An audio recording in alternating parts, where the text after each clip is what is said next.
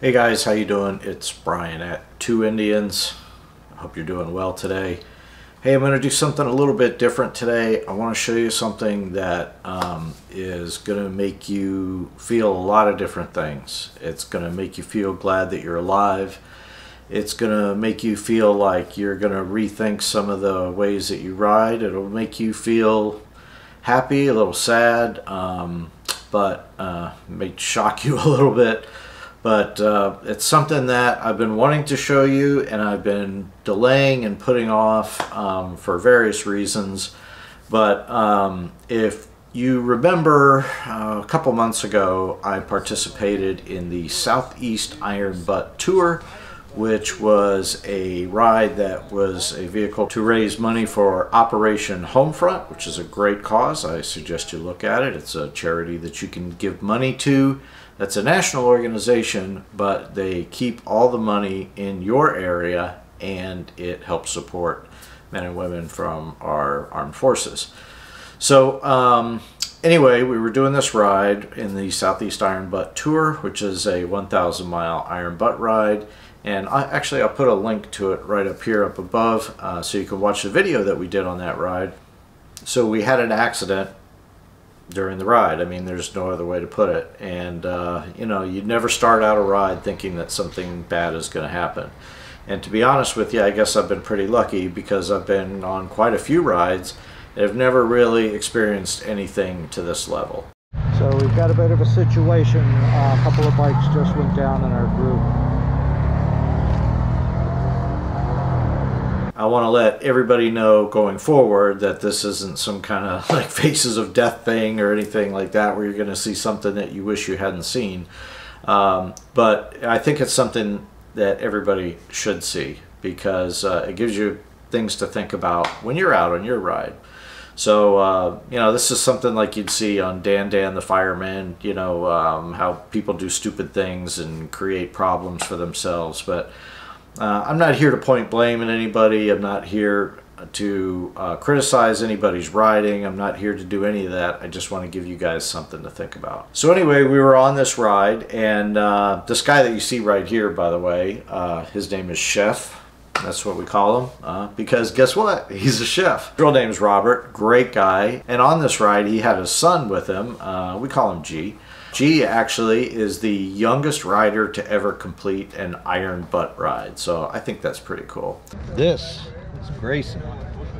At the end of the day today, he will be the youngest member of the Iron Butt Association, won't you? Yeah. But anyway, during the ride, we're on our way through North Carolina. We had gone all the way up to the Virginia border, I believe, and was coming back down I-95. Where we had just stopped for gas, and in this ride there were multiple groups, and we just happened to hook up with one of the groups that left from our Sanford, Florida location, and they were in front of us on this section of I-95. Now in this section, it was a very narrow area. It was just two lanes on our southbound lane that we were in, and you could see these concrete barriers alongside the road. We were packed in pretty tight. And so there was a group of about 8 or 10 bikes in front of us, and then we were about 8 or 10 bikes behind us. And I guess what I'm going to do is I'm going to go over to the video here that our friend Chef was very fortunate to have been recording, because otherwise we would never see what happens here. And it's something that we all need to stop and think about. So what I'm going to do is I'm just going to kind of scroll through this video slightly. He's using one of the GoPro 360 cameras so we can see from all different angles, and I'm going to show you what happened. Alright, so this is one of those 360 cameras, as I was saying, so we can just kind of like pan back and forth here, and I can zoom in and zoom out a little bit. And this is what the image looks like. Hang on, let's go all the way out here. So there's Chef and his son G, and in front of him, pardon the bugs here, in front of him we see that we've got another group. This is the entirely different group that I was telling you about. And there's my buddy Mike, And there's James, and there's a guy named Bob, and I'm actually behind James back there. And there's a couple other dudes, Brun, etc. What happens here, and I'm just going to kind of scroll through this, is we're cruising along here, and I want you to notice that here's this guy in a pickup pulling a trailer. And like I said before, we've got this concrete barrier right here, so there's like almost no room to go anywhere. And there's a semi up here. And so let me reposition this. So we're cruising along at a pretty good clip here. And now, I don't know if you noticed, but all of a sudden we see some brake lights come on right there. Okay? And what we come to find out later is that, incredible as it sounds, and I know it's very hard to believe, but the truth is that there were some ducks that were trying to cross the road up here, and the cars up in front of this group slammed on their brakes to try to avoid hitting the ducks. I'm not going to get into, what kind of thought process go through somebody's mind when you're on a major highway and everybody's going about 70 miles an hour, which is about what we were doing, probably 65 to 70 miles an hour. And you slam on your brakes when there's a line of 20 bikes behind you. So anyway, that happens. And let me zoom in a little more if I can here. Nope, I think that's all I got. And just keep playing this little boring. You can see that everybody's braking now. Even the people behind the front bikes are braking. And now if I were to play this, which I'm having difficulty playing this full speed, but right about now you're hearing tires screech, you're hearing the cars in front of us collide, and then this happens. Now you see this bike here, which is a Honda Goldwing, an older model, about a 2004. Doesn't matter who's riding it, but he goes off to the side. You can see a car up here is kind of turning a little sideways. And now this bike starts to go down. This is the fellow's helmet right here. And can I zoom in a little more? No, I cannot. So you can see he's in a really bad position here next to this truck. The first time I saw this, my heart fell in my head. He goes down. The bike goes sideways. There's a person in front of him that you can see here that is trying to avoid hitting the vehicles in front of them. Of course, there's a few other bikes in front of here that we can't see. You see something happening right here.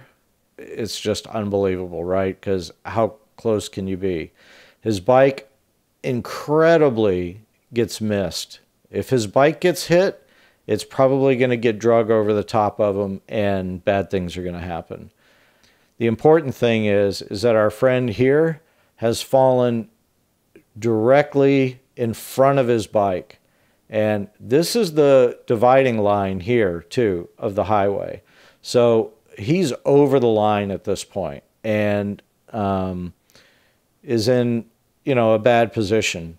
Thankfully, the guy in this truck here, and we'll move that forward, is already off to the side of the road.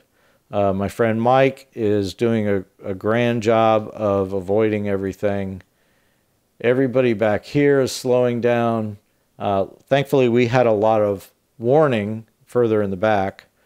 But thankfully, this guy is also paying attention in the pickup truck, and he pulls off to the side of the road. So, all right, I'll just pause it right here.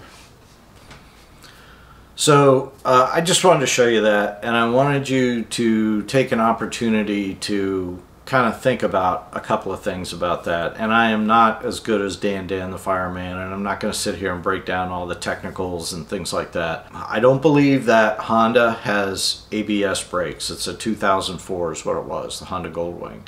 And if I'm wrong, don't flame me down below, but I think that's one of the reasons why he lost control. I may be wrong. I think we all just kind of think about when you're riding in a group like that, how do you position yourself? Take the opportunity to maybe go single file and get away from a truck like that, because if something does happen, you know how we always talk about you need to leave yourself an out and have an escape path and things like that. Sometimes you just can't do it. You may think you have one, but clearly in that situation, our friend riding the Goldwing did not really have an escape path. It just, man, I'm telling you, it happened so fast. I feel grateful that I was paying attention and that everybody around, mostly everybody was paying attention. It's just, you know, you can only stop so fast and do so much, right? That's why they're called accidents, I guess.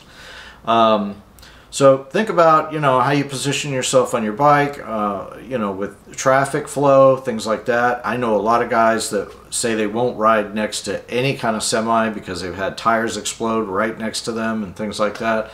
But needless to say, our friend on the Goldwing is a very lucky man. He escaped with some minor injuries. He did get transported to the hospital. He did have some broken bones and things like that, but he was wearing a helmet. I know his head hit the ground pretty hard because there were some scratches on his helmet. But I think he had a problem with his leg was broken in a couple places too. But just be careful out there, guys. I'm not going to sit here and tell you that you have to wear a helmet or you should wear a helmet. There are times that I don't, so I don't want to be a hypocrite. But I think clearly he's, you know, in good shape today because he was wearing a helmet. I say when he hit the ground, he was probably going about 25 or 30 miles an hour. You know, if you look at the scrape marks that the bike left on the ground, you can see that, you know, it slid a pretty good distance. So anyway, be safe out there, guys. I care about all of you. I care about the people that I ride with. I care about you and the people that you ride with. And I want you all to be safe. And I want you all to get home to the people that love you. And I know that they want you to get home too. So anyway, that's it, man. Just a little... Hope you guys are safe. That's it. All right. Thanks for watching. Two Indians.